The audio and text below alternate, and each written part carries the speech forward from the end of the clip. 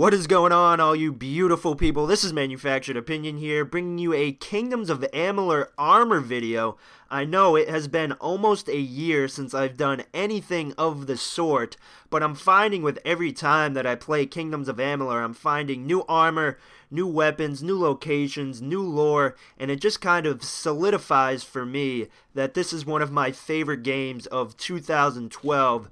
And as you can see here, this is one of those cases. I found a new shield that I have never seen before personally, called the Boggart Mask Buckler, and I instantly fell in love with this shield. Not only does it have an awesome name, but it looks sweet. I mean, it's a mask of a Boggart. It doesn't get much better than that, and like I said, I instantly fell in love with it, and I have to say, it is my favorite shield in the game now, and not that I'm biased or anything, but it is obviously the best shield in the whole entire game. And as you can see, I'm fighting its brethren right here. But I also wanted to take a moment to talk about my recent machinima partnership. As you can probably see from the intro, I did get a partnership, and I just wanted to take the time to thank all of my viewers. Without your viewership, partnership would be impossible, so I feel like all of the credit goes to you. I really enjoy doing this, and with the interaction with the subscribers, it just makes it 100 times better.